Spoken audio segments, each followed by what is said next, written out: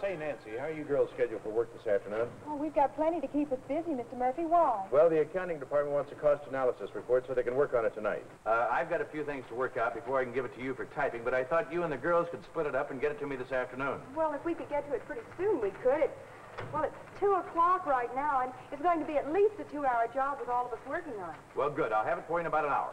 Oh, now, say, there may be a few minutes of overtime involved. Oh, guys, that's right. This is a night you girls bowl, isn't it? Yeah. And I imagine you want to get away on time. Well, I tell you what, I'll get right on it and have it to you as soon as I can, okay? Okay, Mr. Murphy. John, you have a minute? Oh, gee, Dan, I'm awful busy. What's on your mind? Well, look, I've got to have some cost estimates on these new jobs for the old man right away. Fact is, he says he's got to have them by tomorrow. He thought you could help. Me? Oh, why does everything have to happen all at once? Oh, well, okay, I guess I can spare you a few minutes. Come on in, huh? Did you hear how close I came to getting a hole-in-one last Sunday?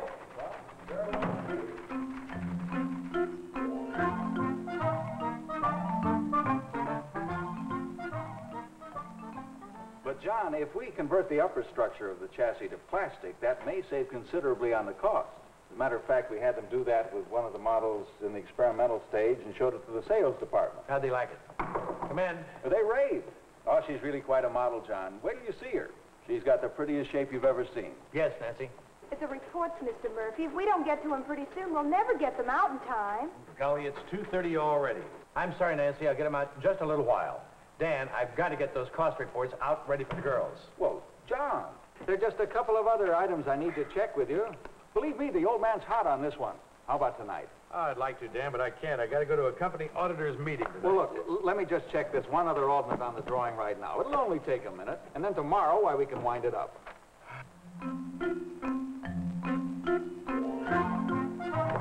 We're never going to get that report done and get to the bowling alley on time. What are they talking about in there that's so important? Women, naturally. When I went in there to ask him about it, he and Dan Tobin were talking about some model with the prettiest shape in the world. Men. Well, finally.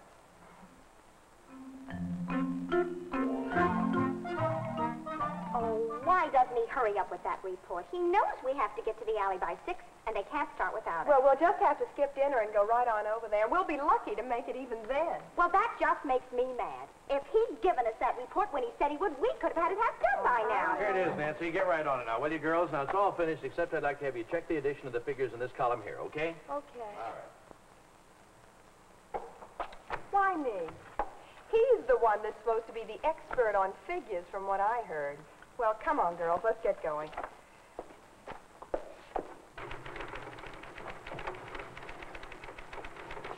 Well, girls, looks like everything's coming along all right. I'm real sorry that I got this work out to you so late, but I want you to know I appreciate very much you staying over to do it.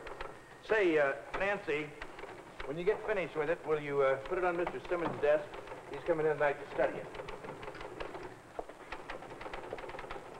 Well, I'd stay and help if there were anything I could do, but, well, I guess it's in your hands now.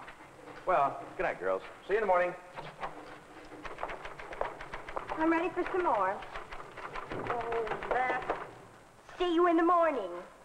I'll tell you one thing. It'll be a cold day before I work overtime for him again. Oh, me too.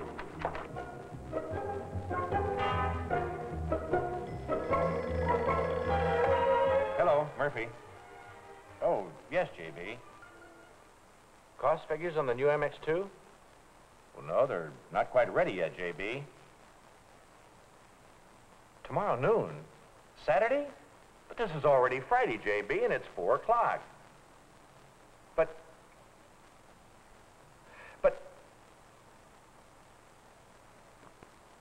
Yes, J.B. They'll be on your desk by noon tomorrow. Yeah. Yes. Nancy, will you and the girls come in here for a minute? Tomorrow. Girls, Mr. Brewster just called, and he wants a cost report on that new MX2 by tomorrow noon. So I'll finish the figures tonight and tomorrow morning, but I'm going to have somebody come in to type it up. So who's going to volunteer?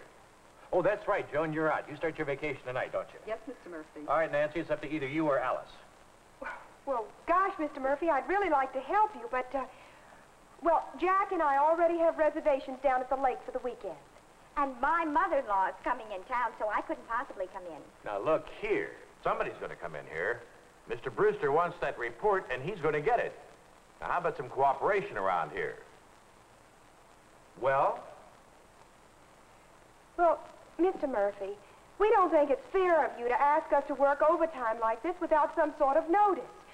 We feel that cooperation works both ways. Well, of course it does. What are you talking about?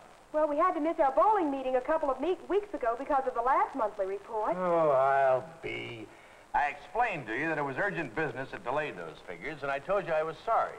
What else do you want me to do? Well, we just feel that you might have made some special effort to see that we got the figures in time so that we wouldn't have had to work late. Alice, I did my best to get them to you on time.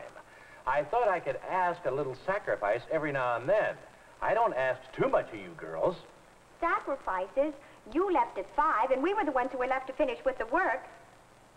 And after you spent all afternoon talking about women and... Women? What are you talking about? Now, you girls, look here.